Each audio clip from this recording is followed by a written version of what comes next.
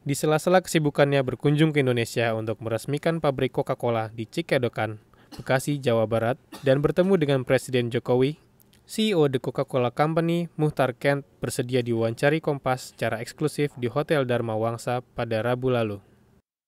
Muhtar bercerita banyak tentang investasi Coca-Cola untuk menghadapi pasar Indonesia dan isu kesehatan pada industri makanan dan minuman.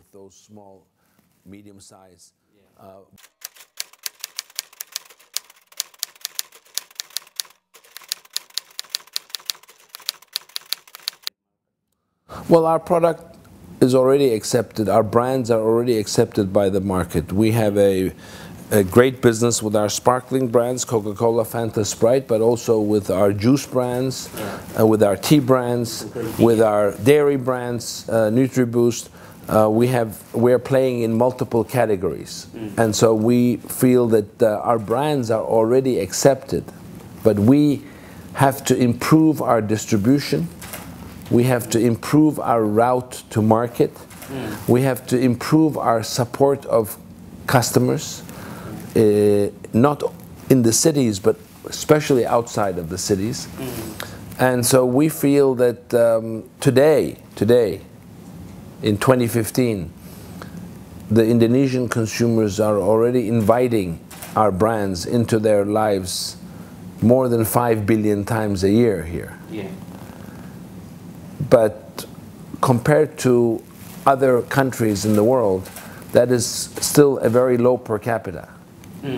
So and we believe also that based on the progressive policies of Indonesia, in the next 5 years, Indonesia will be one of the biggest creators of middle class in the world. Prevention of poverty and middle class creation.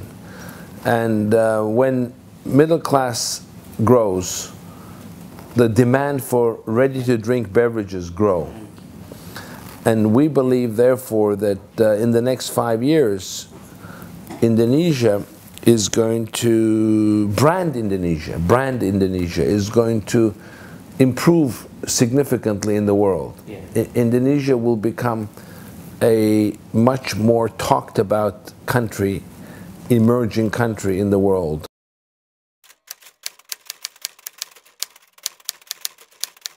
Problem in another country. Be sure of one thing. There's problems everywhere.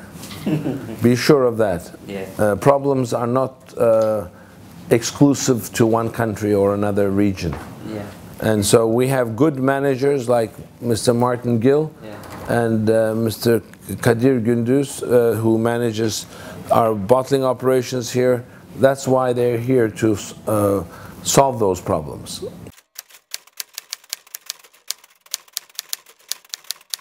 It's very simple. Obesity is a very complex issue. It is not related to one product or one category or one ingredient. Yeah.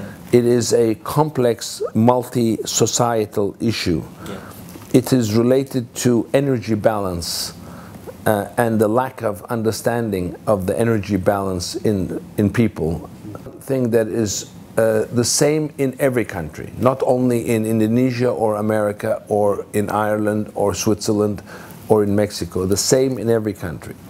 It is more fun to consume calories than burn calories. Yeah. People have a better time, feel better, and they have more fun when they consume calories than when they burn calories. Yeah. And we have to create a multi-stakeholder alliance. Government cannot do this alone. Yeah. Business, government, and NGOs have to get, serious NGOs have to come together, yeah, in what I call the golden triangle to provide intelligent solutions and practical solutions to this matter.